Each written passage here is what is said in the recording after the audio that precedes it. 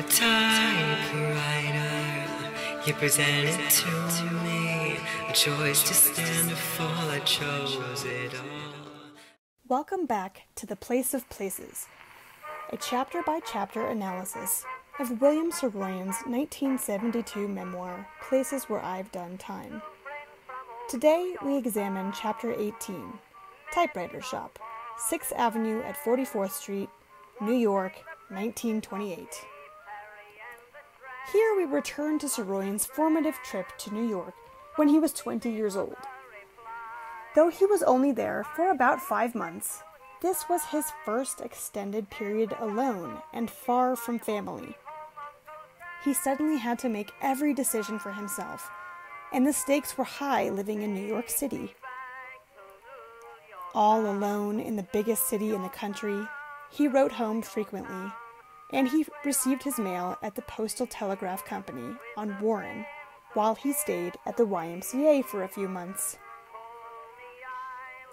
We've covered many aspects of this trip, including his stay in various boarding rooms, going to dance halls, and coming home feeling like a failure. This chapter is hopeful and prophetic. His first task in New York was to find a job, and he easily found one 3 days into his trip as a manager at the Postal Telegraph Company. Remember, his money was lost when his luggage was sent to the wrong place. So finding this job was imperative to surviving in the city and moving on with his real goal, becoming a rich and famous writer. So he heads to the typewriter shop, spending $60 on a new Corona typewriter. That's roughly $944 in today's money, a large sum for most 20-year-olds ever. He tells us he could have paid half the price for a sturdy secondhand machine, but I had a good personal reason for buying the new machine. It was to be the machine on which I was to do the writing that would make my name.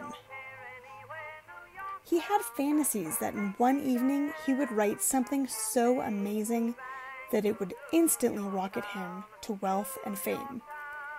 And truth be told, he wasn't far off, writing The Daring Young Man on the Flying Trapeze in 26 days, and it immediately becoming a hit. He wrote The Human Comedy in 11 days, and The Time of Your Life in 6 days. It's in this shop that Saroyan meets the friendly Jewish owner, who recognizes that William is from someplace, obviously not New York. William tells him that San Francisco life is about the same as New York life, and what's interesting in this time period is the specific truth of that statement. In 1928, much of the country was still quite rural and certainly less diverse than New York.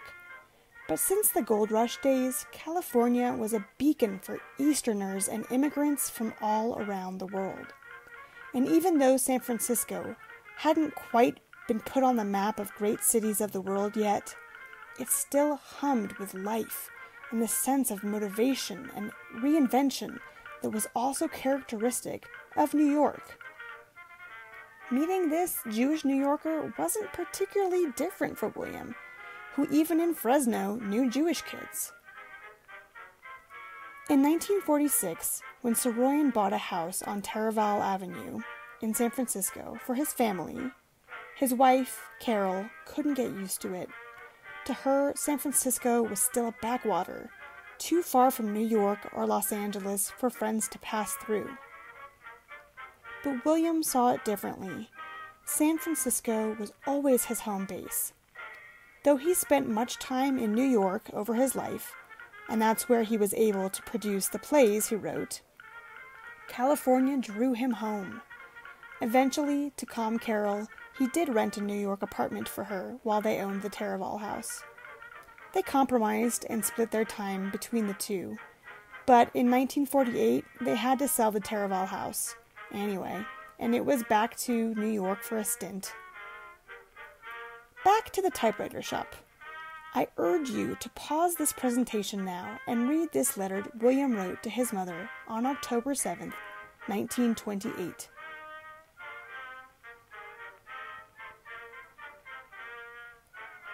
William goes back for more ribbon, and the owner tells him that Lehman will be governor of the state someday.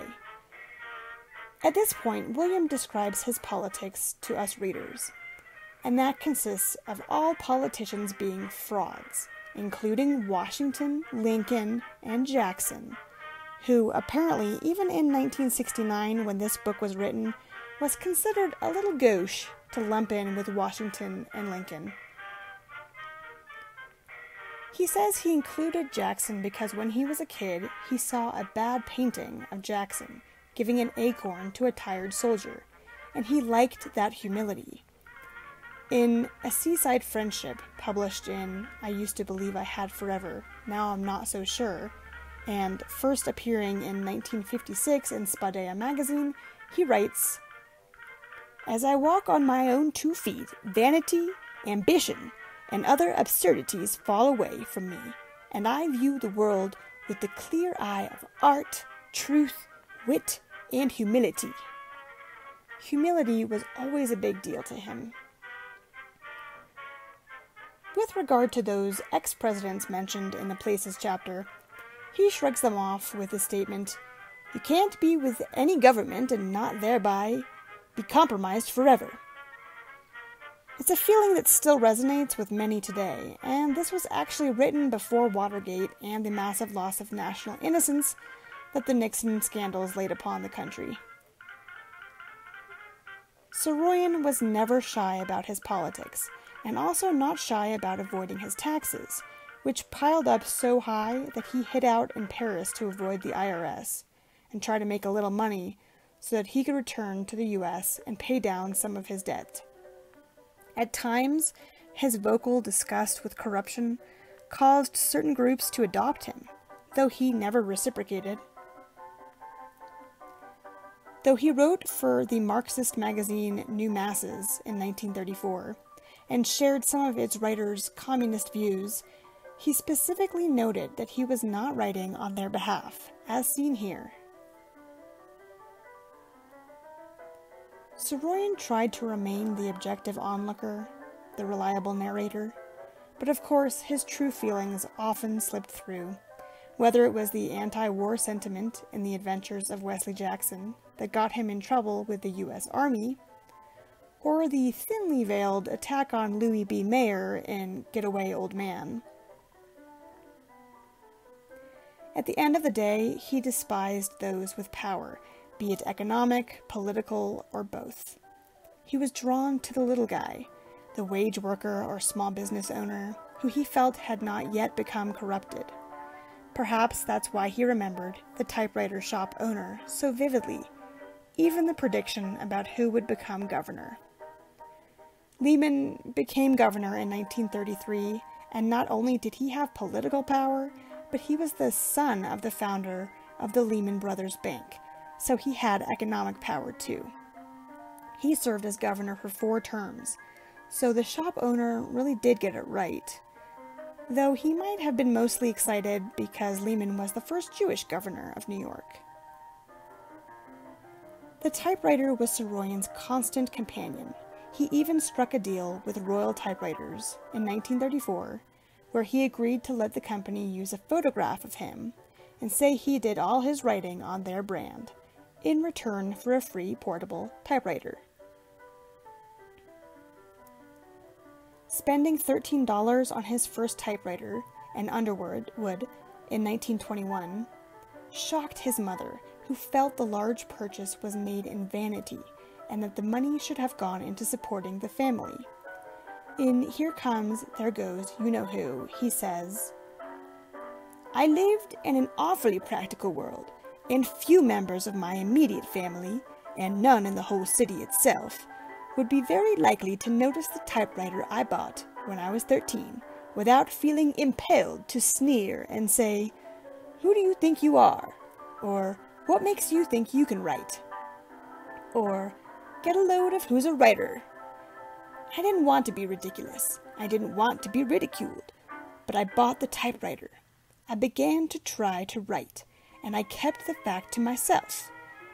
For 3 or 4 years I was afraid of being ridiculed, but soon enough I got over it. I didn't imagine I wouldn't be ridiculed. I decided it didn't matter. I had to write. Whoever had to ridicule that fact or anything I happened to write was welcome to do so, and still is. Saroyan never slowed down, and notably recalls how even in his sleep he would be tapping his foot. The typewriter facilitated his fast-paced thinking and living. For him, to slow down was a type of death. In The Bicycle Rider in Beverly Hills, he tells us that explicitly. My mother's mother, Lucy, was forever encouraging me to move through life with what she called gairot, which is a phonetic rendering of an Armenian word, or a word of Bitlis, or a word of the Saroyan family, or a word invented by my grandmother herself, which signified, apparently, these things: to assault the world with early morning swiftness and clarity of mind, with planning, with zest, with brilliance, with cunning, with eagerness, and with skill. A man with no gairot, Lucy frequently said, is dead. Even while he lives, he is dead.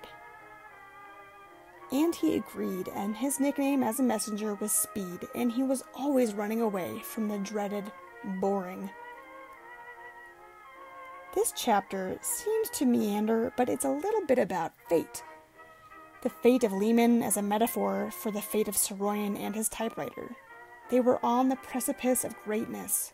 It's a love letter to his best, most loyal companion, that typing machine that put his thoughts to paper faster than anything else imaginable at the time.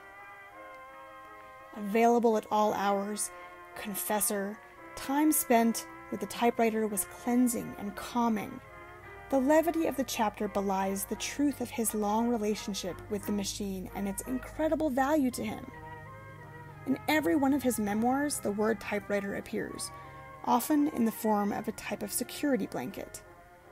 In The Bicycle Rider in Beverly Hills, an entire chapter is called Typewriter.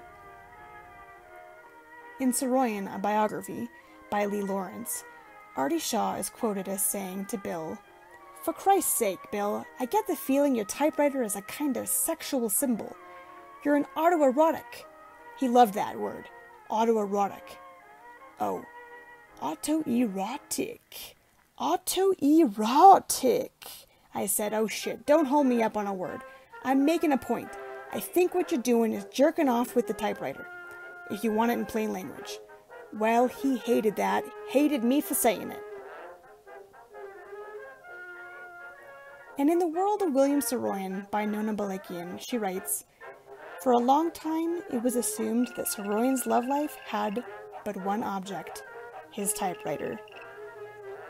Saroyan writes in Myself Upon the Earth from the Daring Young Man collection, "Do I not worship the typewriter?